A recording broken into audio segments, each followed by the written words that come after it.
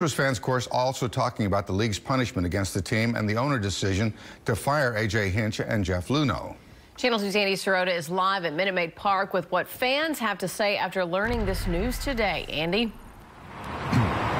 Lauren, Bill, good evening. The fans I talked to today, some on camera, some off camera, some over the phone, they all had one thing in common. They were practically at a loss for words because they're in such a state of shock over today's turn of events.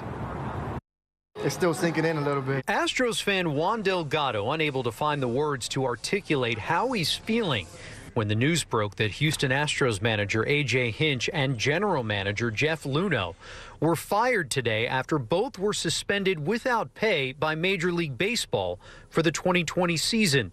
The two were fired after MLB released its findings of its investigation into allegations that the Astros stole signs during the 2017 season. I think it's a shame. I think the Astros have been robbed.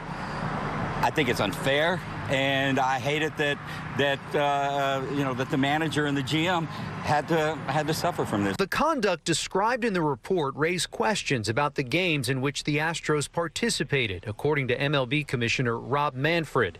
Anthony Gonzalez agrees, sort of. I think it was worth it.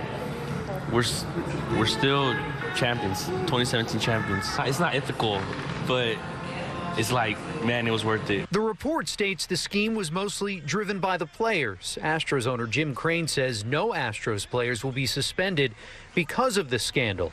Despite the findings and the firings, Chris Allen believes the Stros are a quality team. Nothing, he says, can take that away from him. You can't go back and erase those feelings that I had the night they won, and I cried. Many of the fans I talked to say the punishment and subsequent firings are too harsh and that they still support the hometown team.